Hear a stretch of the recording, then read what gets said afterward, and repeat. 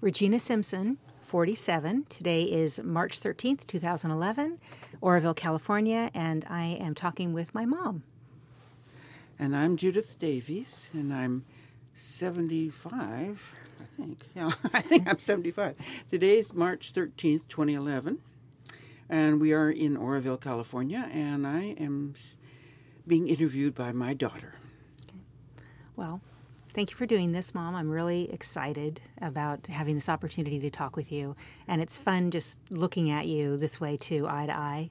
You know? Yeah, it's a very good idea. I appreciate your wanting to do this. Oh, absolutely. I think family history is really important, and your personal history. I really want to know about you. I mean, I've known you all my life, obviously, but you're still kind of a mystery. Yeah. You know, there's always that mystery. I'm a mystery to myself. Are you?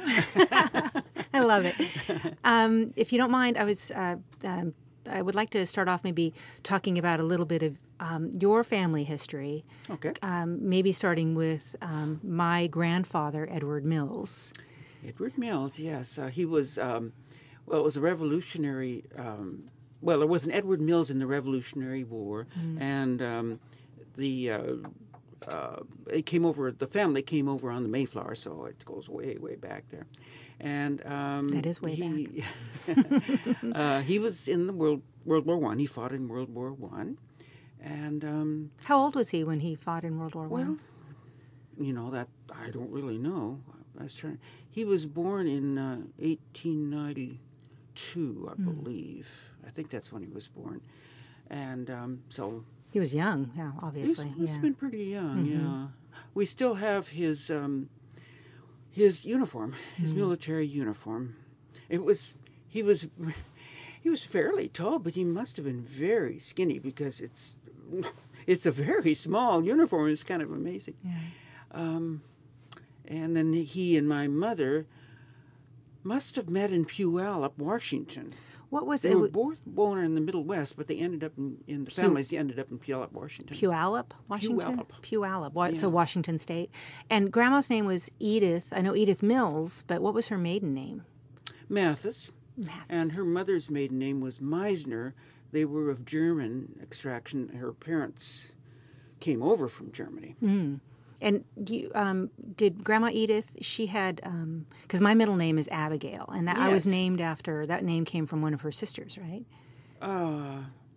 Well, a great aunt. Abigail actually, no, I can't remember where exactly it came from. It was a family name, but I can't remember exactly where it came from. It might have been Grandpa Mills' family name, too. Been, yeah. Okay, yeah.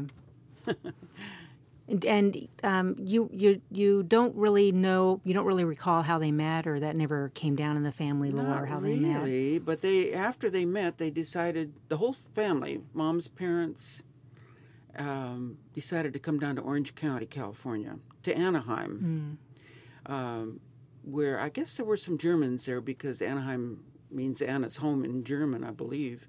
Anyway, there was... for some reason, they chose to go to Anaheim, and my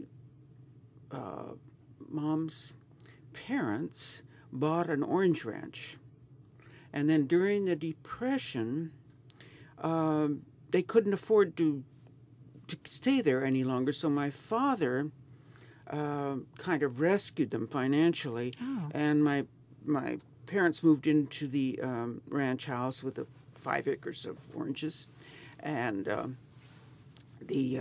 then he paid for my grandparents to stay in a little house in Anaheim. So that's where I was brought up, in that home. What were your grandparents' names? Did you call them? Well, Nanny? I didn't know them. You see, my grandfather died before I was born, and my grandmother, who I called Nana, lived with us, but I was 4 years old when she died. Yeah. And you were the baby. I was the baby because quite a few years. My brothers were 16 and 15 years older than I, and my sister was 10 years older than I. So the eldest brother was Maury, Uncle Maury Mills. No, the oldest brother was Ted. Was Ted, yeah, okay. And he was named Edward Mills, but everybody called him Ted. Okay. And he was the one who, he was a pilot. he had learned how to fly. Oh. And when the war broke out in Europe, he decided to go up to Canada and join the Royal Canadian Air Force. Mm. That was before the United States entered the war. Yeah. So, and he married quite young and had a young son, Michael. Anyway, he then, of course, in the Royal Canadian Air Force, he went to England and flew across the Channel, and but his plane went down. He was flying a Spitfire, and it went down. I think it was 1941, and so you were 6 years old. I was you were about really 6 years little. old. Yeah, I was little, and I remember him sort of. He was really a sweet fella, and but my parents were just devastated, of course. So, how did they feel about? Do you know how they might have felt about him going off to join the war effort? Well, they were kind of probably a little conflicted about it because he didn't really have to go, but they understood. They understood he had an adventurous soul. That's the way they thought about it. Really? He was an adventurer, you know. But he was the eldest. Yeah, he was the eldest. Okay. And then Maury, and then Joanne. Joanne. And so Joanne, you and Joanne, or Aunt Joanne, were the closest in age. Well, yes. And by how many years? 10. 10. Okay, so she was 10. She was 10 years older than I. So that's quite. Were you a surprise baby? I certainly was, and it was really an afterthought. How old was Grandma Edith when you were born? I mean, when you were born? How old? Yeah, she was 38. So she maybe had thought that that was it. She did. Yeah. Well, that sounds like a happy surprise. And you grew up, well, to me, I'm very happy surprise for me. I would be here. Yeah, right. But so you grew up in Anaheim when there were orange orchards and quite a bit different than the Southern California that we know and love today. Probably, probably, yeah. The place, the place where I lived, which there's now kind of a funny little old department store and lots of tar and cement there, you know. Yeah, like a kind of a strip mall-y type place, right? Yeah. And didn't the ranch was taken? But did the ranch have a name? No, we just called it the ranch. But the ranch was sort of exaggerating. Yeah, it was only 5 acres. And but the ranch was taken by eminent domain, wasn't it? Oh yes, it was. Which was my dad was sort of indignant about it. I mean, it was, and then they never did build anything there. They were supposed to build a school, and they never did, and so that was kind of. But my father managed to rescue the very corner. We were on a corner, and the very corner he leased to a gas company, so they built a service station there. So he rescued that part of it, but otherwise it was gone. It was gone. Oh. Yeah. And how old were you when that happened? Had you already grown up, or? Yeah, that was. I'd already left home. Yeah. Okay.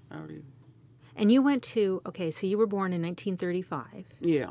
And you went to a Catholic school, or you went to high school, a Catholic high school, and then you went to junior college at Fullerton. It was Fullerton Junior College now, and I mean then, and now it's a state university. Oh, Fullerton. Okay, CSU. Is it Yes. the CSU Fullerton? Yeah, it is. Oh, okay. Okay, that's one of the bigger ones. Yeah, of the 23 that there are. But it was just a junior college then, and you were a really good student too, right? Well, I was a good student. I always enjoyed school, and I never needed any. I never asked my parents for help, and I thought, well, why? I knew what I was doing, so. I enjoyed school. And were you valedictorian for the college or high school? Junior college. Yeah.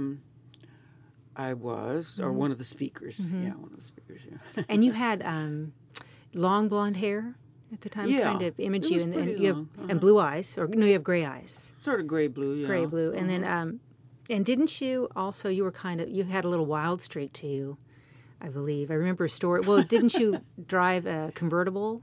Well, my sister had this wonderful Mercury convertible, and she let me drive it around, and must have been in the mid-'50s. And I know I used to drive really, really fast. I recall driving 90 miles an hour along the roads in Orange County, going down to the beach and so forth. So. With your hair flying, I just have this great image of you, kind of Grace Kelly-ish. Well, I don't know. Well, you were. I've seen pictures. You were quite beautiful. And then you were in a car accident as well, right? Were you driving when you were in that car accident? Oh, that accident. Yeah. No, my dad was driving. So was this like when you were little? I was in or high school. High school, okay.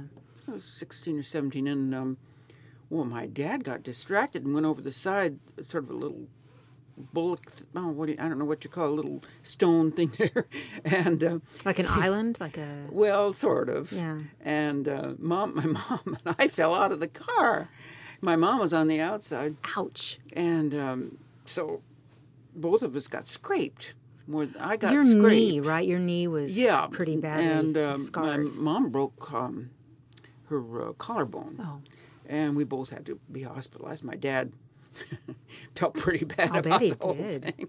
Yeah. But back then, of course, they didn't have seatbelts, and No seatbelts, yeah. No very few safety features as far as. Well, that's Yeah, true, and then yeah. so, but he wasn't thrown out of the vehicle. No, he was fine. He complained a little bit about a headache or something. My sister said he was padding his part because He was what? padding his part. What's that mean? Oh, exaggerating to get a little more attention. Oh, his part. Oh, Yeah, his okay, part, okay. yeah. I was focused on hair, like So, because I remember Grandpa Mills and a little bit because he died when I was really little. I do remember when you got the news because we lived at in Oroville. We had moved. I'm jumping way ahead, but I do remember when you got the news that he had passed away, and Grandma Edith survived him by quite a few years. Yeah, she did. Because I have much stronger memories of her. But I do remember the house on the hill that they lived in, and they had these huge cats, like Maine Coon type cats, or No, they didn't have Maine Coons. they seemed huge to me. Maybe it was relative to my own size. But so my memories of him is that Grandpa was that he was very sweet, Well, he was. He was. He was a smoker. He of course. He smoked and finally gave it up, and he was a smoker, chain smoker. He really smoked a lot, but he did finally give it up. However, probably as a result of all that smoke, he did die of lung cancer. But it was a few years. Yeah, he later. was. How old was he? Was he in his 70s, or did he not make it that far? Probably in his 70s. I'm not good on remembering people's ages exactly, but he was probably in his 70s. Yeah, because he passed away when you were you still married to Raymond, my dad, or it was after you guys had separated, right? So because it seems like you had. Is it hard to remember? I can't remember. Just kind of how memories kind of are fuzzy, they just kind of all blend together, But just going back, one thing I like the stories about how people met, and I'm wondering if you could touch a little bit on how Aunt Joanne and Uncle Jaime met. Oh, okay, yeah. She had been married to Ben Warner, and was she married young to Ben Warner? Yeah, she was married at 18, and she kind of infatuated with him. He was a nice-looking guy. He had a garage in Santa Ana, and he'd been married previously and had children, and so I babysat the children. It was little Tim and Sherry were their names. They were real cute little kids, and but Ben turned out to be sort of a womanizer, so Joanne decided to divorce him, and then she worked for a while for the newspaper, gathering advertisements for the Santa Ana Register, I think it was, or maybe it was Anaheim Bulletin. Anyway, but she'd always wanted to go to Mexico. I don't know why. It was just something that it always attracted her. So she decided to go to Mexico, and that's where she met Jaime.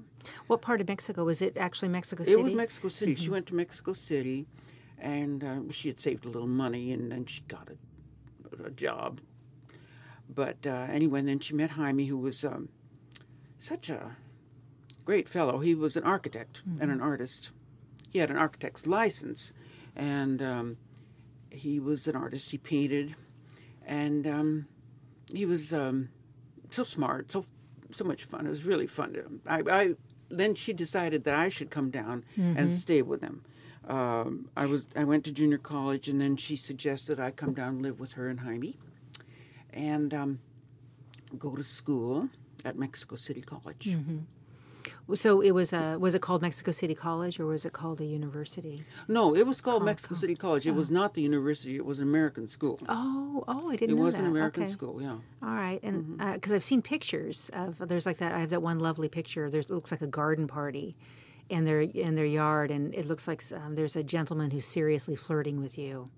Oh, yeah, probably. Yeah, and you had, going back to how you looked, you had the long blonde hair and light eyes, and were you called La Rubia, or was there the blonde, or there's something I thought I remember you telling me about some of the attention you would get, because you must have maybe looked more exotic there than you would have in California. Yeah.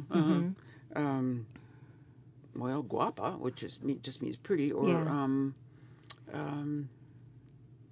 anyway, yeah, it was really fun, and it was easy to learn Spanish, of course. Had you taken Spanish? I had taken 4 years of Latin in high school, and a couple years of French in junior college, but that was good background. It was good background, and it was easy to pick up Spanish because you were surrounded by it. And so even though you were at the American school, was it mostly, like American, what do they call it, expats, or was it, Yeah, there were a lot of veterans going there, and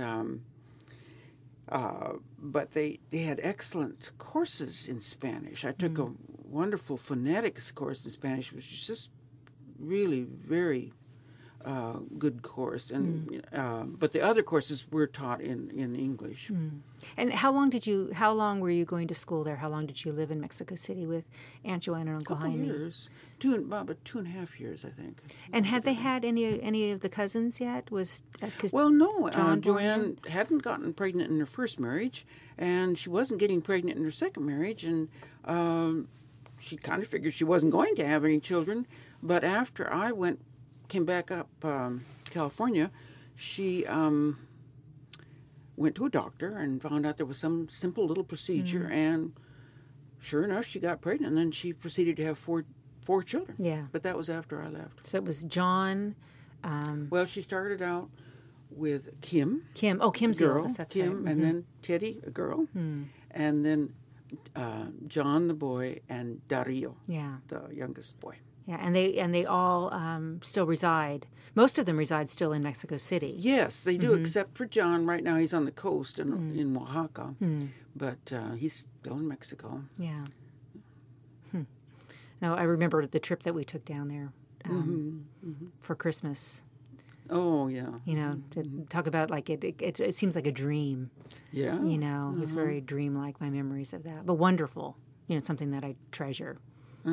El Coyote Flaco and the restaurant. Had a restaurant, Coyote Flaco, the Skinny Coyote. Yeah. They lived in San Francisco de Sosa. Is that where you were living too? Is it the same place, or? Well, they don't live there anymore. No, well, when you were living there, did they have the restaurant? They got the restaurant later. They didn't have the restaurant when I was there. That was something they did later. Oh. And they didn't make much money at it because Jaime was so hospitable. He's always inviting his friends over. Anyway, he wasn't a real good businessman, but they had a great restaurant and wonderful food was host. Really good. Yeah, he's a wonderful host. I think I'd prefer the host. Yeah. So did you? How long were you there? Were you 4 years or 2 years? Well, I was there.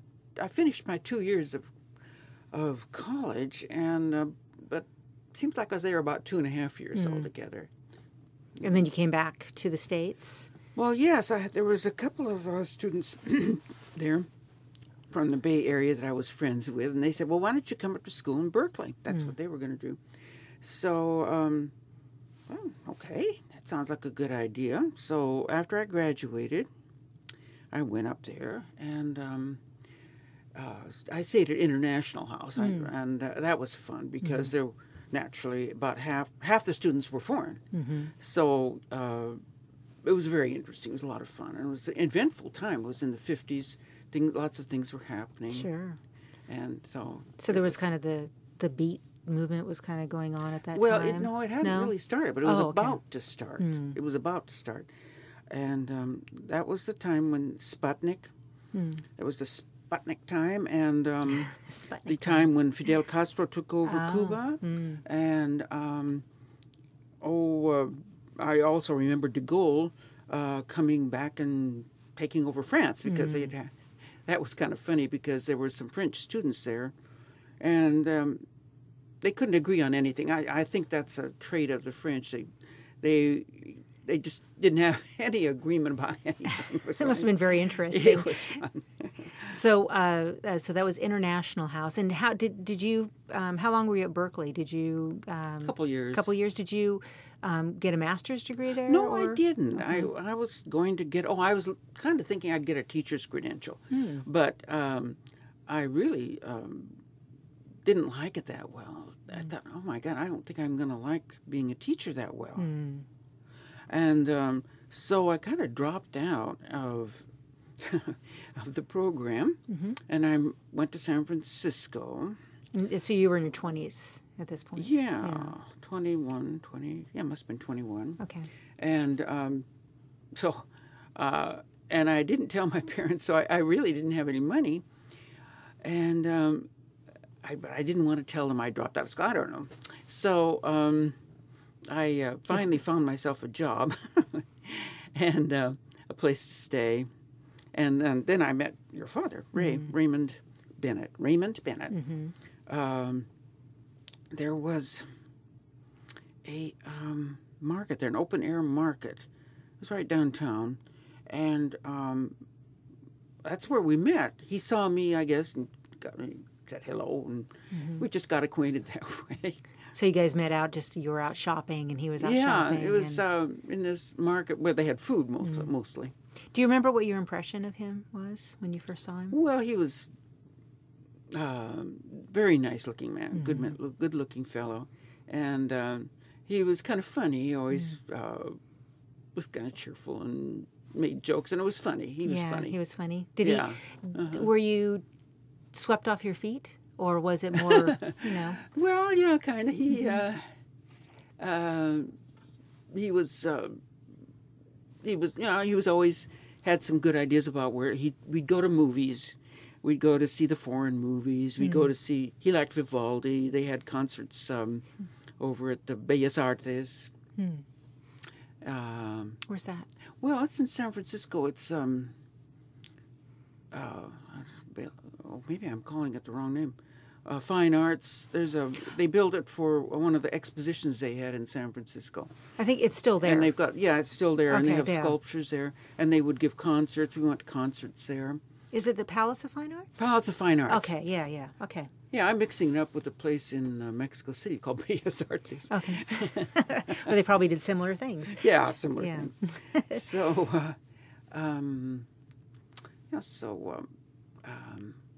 so did he just do fun things? Yeah. Did he court you? Oh, yeah. And how long was your courtship? Well, it wasn't very long, really. Let's see, when did we... Maybe it was less than a year. Maybe 6 months or so. Yeah. So, because let's see. So this must have been, you married in 1959? We married in 1960. 60. Oh, okay. Yeah, April 1960. And okay, so you married. So what did your parents think of him? Well, I don't. They thought maybe I could have done a little bit better. I think because he didn't have a college degree. Well, doesn't really matter that much, but might have mattered, Yeah, to them. I don't know. Yeah. But they didn't like raise any kind of objection or anything. No, nothing like that. And it wasn't because Raymond was Italian or half Italian. Half Italian. Was there any kind of issue with that? I'm just Oh no. No, my parents were more alarmed when not alarmed exactly, but questioned it when Joanne married a Mexican, because being in Orange County, the only Mexicans that they were acquainted with were farm workers or people, workers that picked the oranges mostly. So, and they had farm workers, migrant workers working on their orchard as well? Yes, they did. Yeah. Mm-hmm. Yeah, they did. So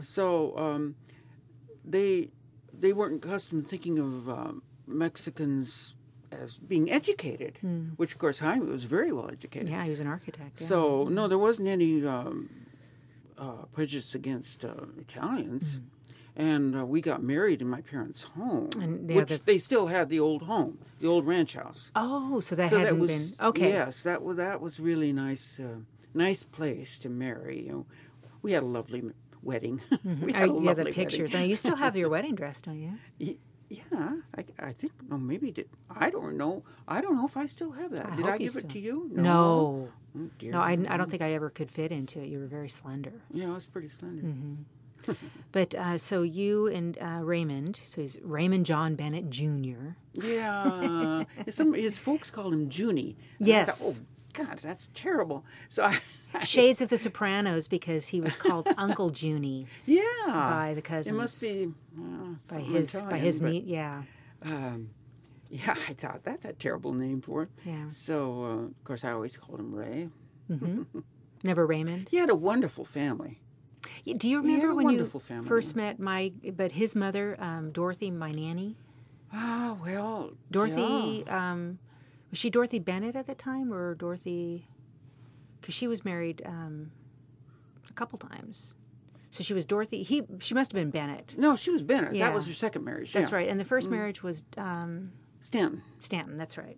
And she had children in both those marriages. She had children in both those marriages. Yeah, she was a real character. I mean, a force of nature. Just sort of a not exactly domineering, but dominant type of person. Almost domineering? Almost domineering. So I was always, I thought I need to get Ray away and make him more independent. Your coat. So because because he was the baby. He was the baby. Yeah. He was the baby, yeah. But it was a wonderful family. They, his sister Hope, Jim, they had 5 children. Everybody was just so welcoming and full of life. I really enjoyed that family. I really did. And so by this time, when you married, Aunt Joanne was living in Mexico, so she was quite far away, and your brother Ted had been gone for a long time, and then there was Maury. Yeah, Maury. Yeah, and Uncle Maury. Were you guys close growing up? Well, he was so much older, and he went into the war also. World War II, obviously. World War II, but and then. Well, then I don't know. I was in Mexico and then up in Berkeley. I wouldn't say I was real close to him. He had a drinking problem. He was an alcoholic. Yeah, I remember. And that caused a lot of grief in the family. It was like the big crisis. It was always causing some kind of crisis. Was he kind of like the black sheep, you think? Well, sort of. Yeah, Yeah, he was a really nice fellow when he wasn't drinking. He'd go on binges. Yeah, I remember. There was a binge type of alcoholic. Yeah, so he would stop drinking, and then he would just drink and drink, and he'd drink like he couldn't stop drinking. Yeah. And then he'd completely stop, and then he'd come back stop. to it. Yeah, I remember that a little bit. Yeah. Just not much, because he was usually not drinking. But, yeah. Right. So, but I'm just kind of thinking, just because you said that Raymond's family was... really full of life and close, and I wonder if you're drawing a distinction between. I think it was a distinction, and I think, because Yeah, just like you say. Yeah, There just was a kind of that distinction. Mm-hmm. the joie de vivre, maybe, or just the Mm-hmm. closer family, kind of emotional. Mm-hmm. I remember that growing up, just some of the conversations when Raymond's family would be, you know, like there would be more emotion, there would be lots of emotion at the dinner table. And so I think I can relate to that, you know, that distinction that you know, that Yeah. I think you're making. But I want to talk about, now we're, you know, moving up, and I'd like to talk about Roxanne and Edward. And, you know, we hadn't planned that a little bit, and it's sad, you know. Yeah, But it's sad. so I didn't ask you if that would be okay, and if you don't want to talk about that, that's okay. But sorry, No, it's okay.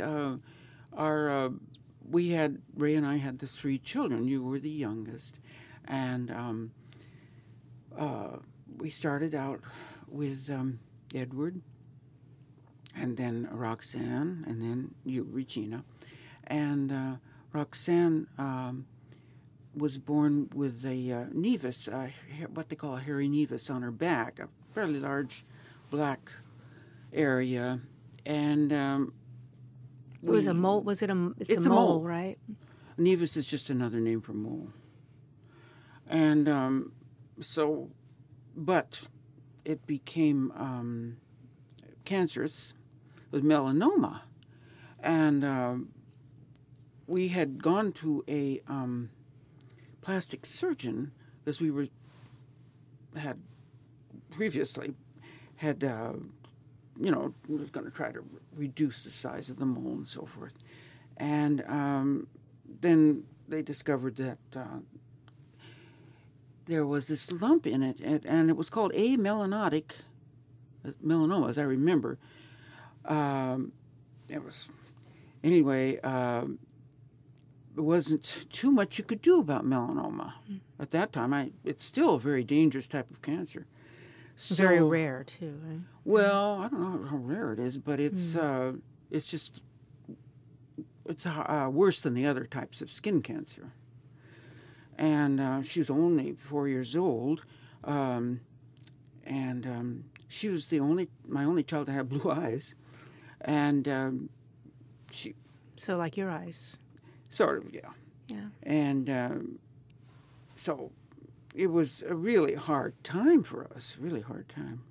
And so that was bad enough, you know. And then, but later on, Edward,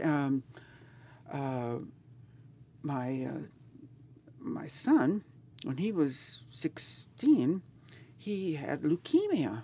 So I thought, well, that's just not fair, you know. I mean, it really is not fair. Yeah. You think, well, you lose one child to cancer, that ought to do it. Mm-hmm. But anyway, he got leukemia, and that was later on. We were living up in Oroville, and I was married to Tom, and that was another very hard time for us. It was a very hard time for you, I think. I know you were very distressed by that because we kind of concentrated our attention on him. Out of necessity. Well, yeah, but I think you were kind of... It was a hard time for you because you were only a year... Well, about a year younger than he. Actually, a year younger than Roxanne, I think. But I was 2 years and 9 months. 2 years younger than... That's right. That's right. So, I could ask you how you felt about that time. If you want to talk about it. It was just really hard.